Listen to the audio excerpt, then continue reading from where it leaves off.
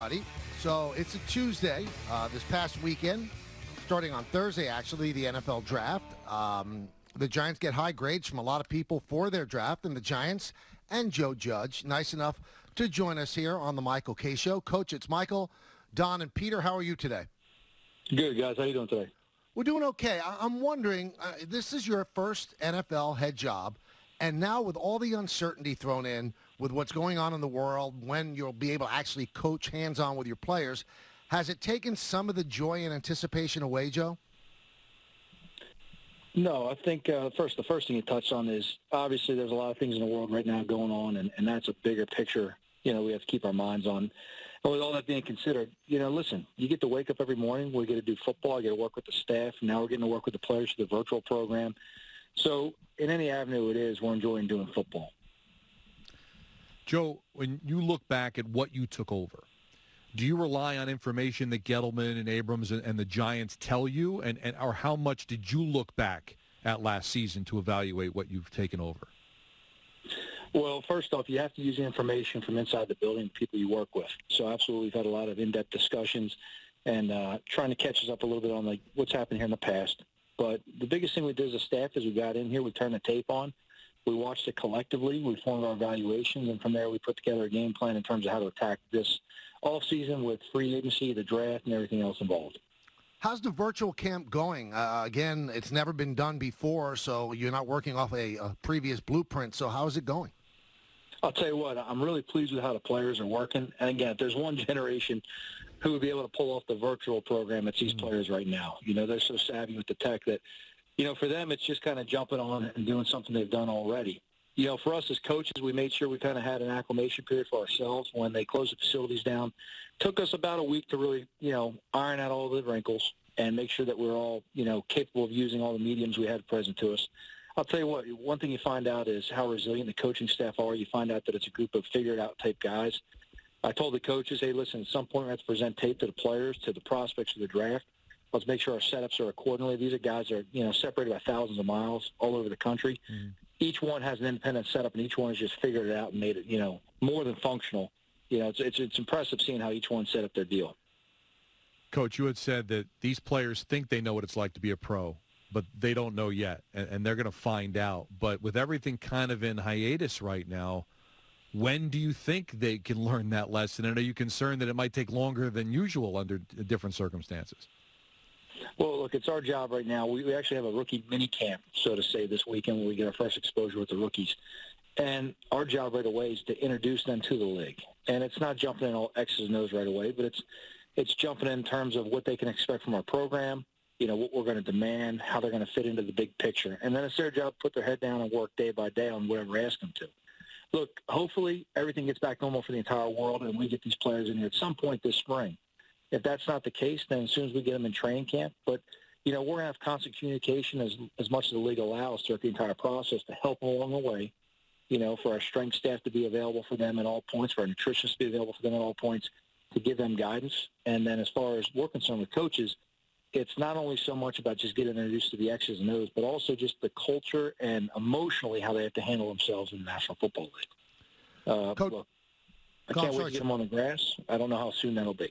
Right. Coach Joe Judge of the New York Giants is our guest here on the Michael Kay Show. You're a relatively young man, Coach. I'm just wondering, were you tech savvy coming into this, or did you have to ramp that up? Well, it's always changing and adapting. We use it so much that it helped me a little bit. We got a great IT staff that when there's something that maybe needs to be bridged, they do a great job of helping us out. I'll tell you what, I'm just good enough to keep up with my kids and figure out what they're doing on their devices. So if I can keep up with them, I'm probably ahead of the curve with most of the coaches in the league. All right, tell us about your first round pick and what separated him from the other offensive linemen that were on the board. Well, I'll tell you what, it was a very deep class, very talented class this year when you talk specifically about the offensive linemen. The thing that stood out to us about Andrew was, really the pedigree he came from, the culture he'd been brought up in as far as Georgia football, the high school, Pace Academy he played in, and then also what he demonstrated on tape. One thing about those guys down there is you get to see them play against the top players week in, week out. So when you watch the top pass rushers coming out, with the exception of really, Chase Young, who didn't play against them, but when you watch the top pass rushers coming out, you have to watch them against him.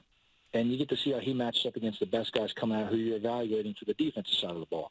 So that stands out to us a good bit. His consistency, his level of play, his nastiness and finishing blocks, those are things that stood out to us. There's a lot of things he has to improve on and get to work on, as all rookies do. But I'll tell you what, over the duration of his career at Georgia, he was consistent, and that's important to us. Now, there was some thought, Joe, about with the fourth pick, you could have gone Isaiah Simmons, or you could have gone the offensive lineman. You want the offensive lineman. Was that a tough call? I know you don't want to talk about another team's player, but was that a tough call? Because Simmons seems like such a hybrid sort of player that could play anywhere. We really made the decision we thought was best for the Giants. And, look, you got to run the ball, you got to stop the run, you got to cover kicks. And I think it's going to help us run the ball and protect for the passing game as well. How did you feel about the rest of your draft? I'm very pleased, very happy. But I think you don't want to get too excited, just drafting someone. You only get excited when they get on the field and they start helping you improve and they start helping your team win games. And that's really the mark of it. Hey, listen, they've all got potential. They all have ability. It's our job to, really tap into them and get the most out of it. It's their job to show up every day and work. The true excitement is when you're dealing with guys who are helping you have results. And that's right now. Look, we got a room full of vets going through the virtual program that they're on the same page as well. And we're just trying to get the most out of everyone right now so we can start seeing results. Coach, I got to be upfront with you since we've talked about it when you weren't on the show. We got to ask you now that you're here. We kind of were confused around the whole not saying Daniel Jones's name thing. And then this weekend It came out. You said it in the conversation with Andrew. What was the logic behind you not saying Saquon's name or Daniel Jones or these obvious starters' names? You know what? It's not that I was ever trying to avoid saying someone's name. It's the context of questions we're asking. I'm a big believer in, listen, it's tough enough to do their job. And right now they have to focus on just learning a new system, learning a new scheme, fitting in and improving. I'm not trying to create expectations for them to go ahead out there and meet. They've got enough on their plate already as it is, as everyone does on the team. For me not to say Daniel or Saquon has nothing to do with me avoiding or trying to pretend they're not part of our roster. They absolutely are. But the reality is when the questions are asked in a context that they want you to put a title or a label on somebody, that's a tough thing. I'm not going to put that on any player ever. I'm not going to create expectations for them outside of what we demand as an organization already. But isn't there a certain layer to the fact, don't the teammates expect that Daniel Jones is their starting quarterback? And, there's a certain level of everyone sort of gets in line knowing that Daniel Jones is the starter for this team? Listen, we have a level of expectation for every player on our team. It's to me, you start getting the predictions for the players. That's where it gets, iffy. And listen, I'd be less than genuine if I didn't tell you right now again. Our depth chart's not set. Do we expect a lot out of Daniel? Absolutely. We absolutely do. But we're going to give him time to grow and learn. And right now he's in the, early stages of a new system. And we have to be fair to him to give him time to learn it and develop within it. For us to go out right now and create a lot of expectations for someone who's never been in this system, who hasn't been on the field with us yet, that we haven't had a chance to put our hands on and work with, that's not fair to the player. And we have to make sure we do right by our players.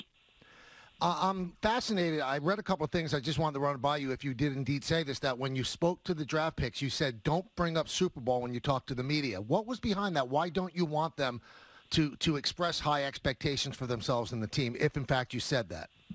It has nothing to do with we want them to accomplish long term. It just has to do with right now. You talk about these players, and when you get drafted, you're on top of the mountain, and you should be. You should feel 10-foot tall and bulletproof. It's a milestone in your career. It's a lifetime milestone. You really, reach a point in your career that you have a chance to compete and really advance. The thing is, when you get overly emotional, sometimes you have a tendency to say things you may later regret. So to go out there and try to make some kind of expectation or set some kind of standard you have to meet, the reality is these guys have to have time just to learn how to be professional football players. That's what it is. And they don't know what it takes yet. And that's not their fault. That's just naturally what it is. The only advantage they have over the guys they're competing against at this point is fresh young legs. And everyone that they're going to compete against has experience in the techniques, experience in the schemes and system.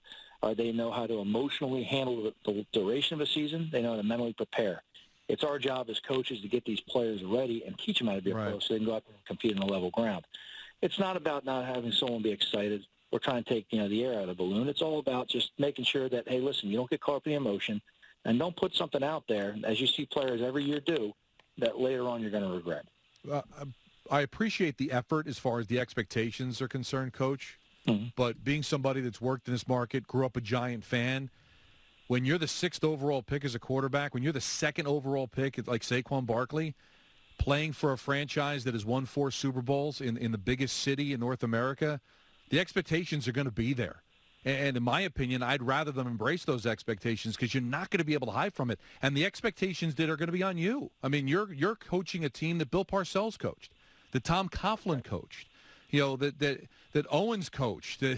There's a history and there's a level of expectation, rightly or wrongly, that when you play sports in New York, that you're just going to have to live with. And in my opinion, I'd rather prepare them for that expectation because playing in New York, and it's not conceit, it's like reality, is different than playing anywhere else when it comes to that.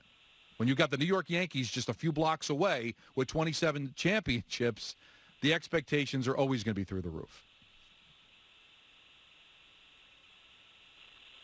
Okay. Is question to that? I don't disagree with what you're saying. There's high expectations. This is New York City. We have to embrace that. You're right. But it's also April 28th. And we have to let these guys worry about April 28th and then put it together to April 29th and string these days together. We're not going to accomplish anything for February, all right, in April 28th. We've got to make sure we take care of today and string that together with tomorrow. And then eventually that accumulates into the goals you want to have. Right now, the responsibility these guys have is taking care of day by day. And that's the focus we have to have. Do you feel that the advantage of being a first-time coach, usually the league gives you time with your players before everybody else, has now been erased, Joe, because of the delay that's happening with the season and the mini camps? No, the advantage always goes to whoever most efficiently uses their time prepares the best. Mm-hmm. We're all in even playing ground right now. It's our responsibility as a staff to make the most of it and make sure we put our players in the right position. When I look at people's evaluation of the draft, people I respect, everybody said the Giants did a good job, but did they really get enough of the edge pass rusher that they've been missing? And I saw what Dave said. It's not about one guy. It's about the whole defense. Is that essentially your feeling as well, Coach? I think it's always about the entire team, but I also think that we have to give people a chance to develop. Just because people expect a certain flashy name, I'd like to remind that, two of the most effective pass rushers and edge players in their generation, Jared Allen and Rob Ninkovich, both these guys entered the league as a long snapper. So they had to develop over time, eventually get a shot and get a chance. So we've identified guys with skill sets. We're going to compete. We're going to try to put them in the right position, and we're going to have a chance to go ahead and have success. Will some of it come through scheme? Maybe, but we have a lot of confidence in all of our players' ability that we're going to give them a chance to win their matchups one-on-one. So, at this point in time, we have confidence with our players. I'm excited to get them on the field. We're really excited to get working with them. They've been tremendous in the meetings at this point so far. But I'm tremendously excited about the guys we have on the roster right now, and that's what I'm focused on right now. Do you see Lemieux as a guard or a center? We're going to cross-train him as both. He's going to get a healthy dose of work at center, and he's also going to work at guard. So, listen, ideally, you'd love to be able to play center and guard, and we're going to let training camp kind of dictate where he falls into that. But all of our interior guys, to a degree, are going to be cross-trained at center and guard, as you have to in the National Football League. Now, I read that you had to leave your home in Massachusetts. The internet wasn't quite right, so you were in an apartment in Jersey. And watching it, Coach, I felt sorry for you. You looked lonely. Did you feel lonely? No, I'm okay. Look, I'm used to burying myself in basements or offices and closing doors, and I'm okay with that. You're kind of overly consumed with the process of the draft going on already. It's funny. I got a lot of texts and tweets from college buddies and all with a lot of comments from Twitter and all about where I was staying. Most of them were ridiculously funny. But it's, hey, look, I went on back. It's a corporate apartment we were staying in for the time being. I'm barely there, so as far as the overly decorating of it, I wasn't really too concerned about it. I was wondering, Coach, if a lot of coaches throughout the NFL are very envious of what Cliff Kingsbury's rocking out there. I mean, that was some – I don't know if you saw it, but that was some – it's amazing. Hey, I saw he's got a nice setup out there. Maybe next year, right? Well, maybe we'll see. We'll see. We're doing a virtual again. We'll see. Maybe we'll, hold a barbecue in the backyard or something. Hey, Coach, we really appreciate you coming on. It's really cool of you to do that. We wish you the best of luck, and we also want you and your family to stay safe and hopefully get on the football field real soon.